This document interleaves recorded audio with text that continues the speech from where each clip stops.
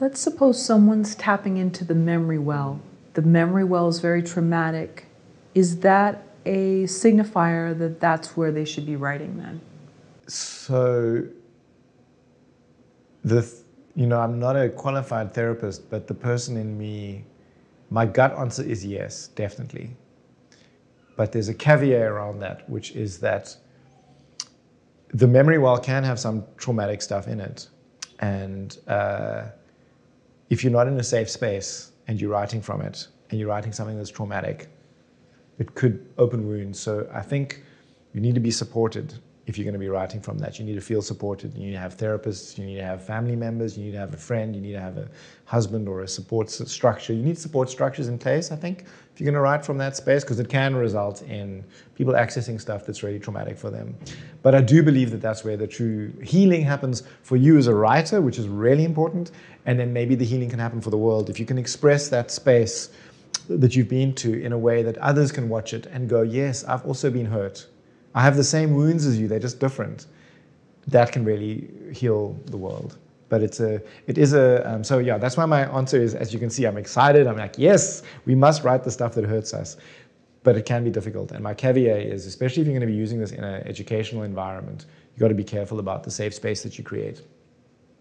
Ironically, people are very eager to share that. If you give them an opportunity, a safe space, they're actually very eager to go there. But it can result, you've got to be careful with what you're doing. But yeah, I would say that's the stuff. It resonates with you. It's scary for you. It's challenging to write.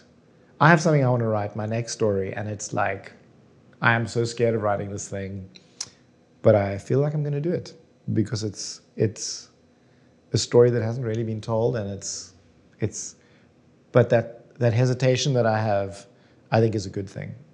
I've got to push through that and get into it, yeah. It's really interesting you talk about that safe space. I remember being in a class that was not a writing class, but somebody shared something that was just devastating. Yeah. And I felt that the teacher didn't protect this person and allowed the other students to just throw advice on what they needed. And I saw the change in the person, and I wanted to say something to them. I couldn't because I felt like it wasn't my place, but it wasn't a safe space. And so I think that is interesting, engaging. Yep. If I tell this story, how are people going to react? Because not everybody's going to be like, wow, that's great that you would share that. Yeah. Some people... Absolutely. It's so difficult. Yeah. Mm-hmm. I've been doing this kind of work. So the book came out of somehow feeling that people needed to tap into their memories and share what they have experienced in screenwriting more, because a lot of the stories that my students were writing were half-remembered stories from other movies they'd seen, or weird imagined stuff, always to do with pregnancy or prostitution or something. I don't know why the students are always interested in that kind of drugs or gangs or something like not to do with their life. And they would always write pastiches of stuff. And when I got them to write something from their life, like the day it all changed, something really powerful, just a 3-scene thing, where, it was amazingly powerful. But I found that I had to create a really safe space to do that. So I often have the class sit in a circle. I even sometimes make us hold hands and like pass a little pulse around the hands.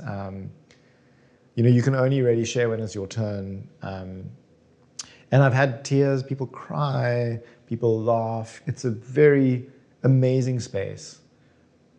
And I've had 1 or 2 students share where I've said, look, you should go and speak to someone professionally. Do you have anyone in your life you can speak to? And then I will pass them on to a counselor if that's needed.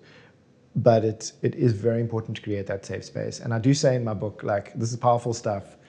If you're going to teach from it, create a safe space. And and I've actually had some feedback from people who've said, like, I've done some of your exercises, but I had to kind of tone them down a bit. Like the one was write your saddest memory. She's changed it to write your saddest memory for the month.